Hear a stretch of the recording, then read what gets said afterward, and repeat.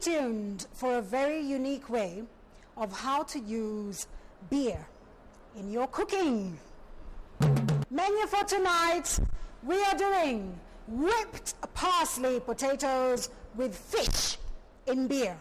The ingredients: potatoes. You'll need some potatoes, some parsley, some margarine and some milk, salt and black pepper. For the fish you will need vegetable oil, onions, tomatoes, margarine, fish fillet, tomato puree, vegetable stock, lemon juice and lemon rind, garlic, and of course you're going to need some of that delicious the secret ingredient. This is beer. Take some beer, put it in, and you put in as much as you want a gravy, as you know, as wet as you want it. Put that in. Now turn your fire up high again. You want this stock cube over here to disintegrate. That's a stock cube there. At this point you can do some salt and pepper. Little salt, little pepper, black pepper. Not too much, because we're going to use some in the potatoes. And then that tomato puree, you see, you want it mixed in well. Let it mix in well. I think a bit more. Let's put the lot in it. Woohoo! Good. Right, mix it in so that your garlic is in there, not sitting in a clump. Put the fire back up high. Tomato puree is blended in there, not sitting in a clump. So is your vegetable stock cube. Yes. Does it taste good? Ooh. Yes, it's coming along. Right, now remember the rind that we put in there, that lemon rind. Ooh. It's going to be really nice. Now, finally now, so that you let it catch a boil, finally take your beautiful pieces of fish. And just lay them on the top like this. And the fish is going to cook right there. You don't have to stir it and do many things. Remember, this thing on the bottom has cooked. The layer on the bottom is already cooked. So put your fish in.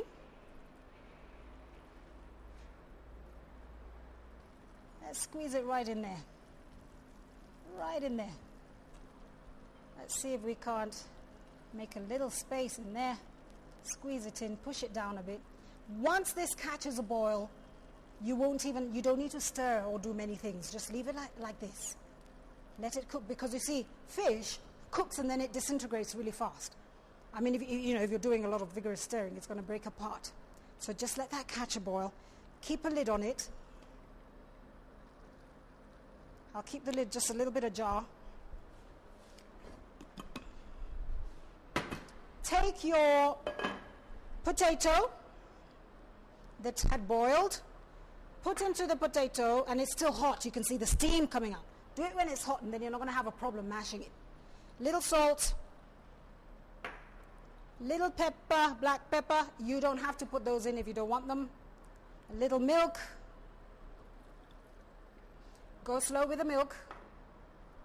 Let's see. I'm going to use one of these. Little bit of butter or margarine. Oh, there we go. A little bit. You can adjust with the taste as you need to, as you go. And then something nice that I like to do is this. This is parsley that I chopped up. So put in the parsley. Parsley just adds color to it. Little bit of distant flavor. How's that fish coming? Do you see that? It's cooking. See it cooking?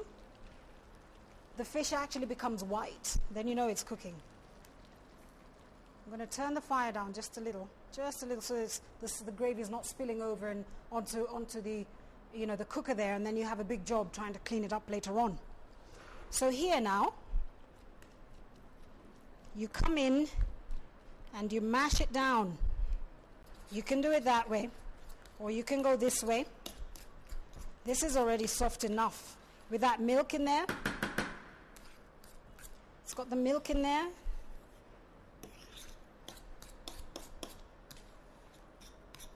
Okay.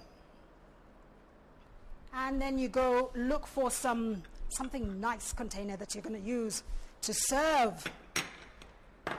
Nice.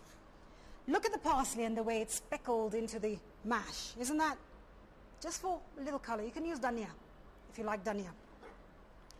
Take your mashed potato, put it onto your plate, and then I'm going to just let this sit here for a few more minutes. You see, you don't want to stir it at this point. You don't want to start, mixing and trying to turn it around and everything, because you're going to break up the pieces. But once it becomes like this, your fish is done. That is done. And you can cover it and even turn the fire off. Turn the fire off so that it sits in the heat and it continues cooking a little bit in its own heat. You have got the thing. It is ready. Look at that. I'm not even going to add anything on there because I'm using a pretty plate with color on it. Mashed potatoes have the green from the parsley, and your fish over here has got those onions, tomatoes, so you've got a good color. Good color right there. You don't need any more. This is really nice. Please try it. Don't be afraid of using the alcohol in your cooking. Separate. You're not going to be, it's not like you're sitting there having a whole bottle of beer. My name is Susan Kamau, and I'd like to invite you to join us next week on Let's Cook. Same place and the same time. Good night.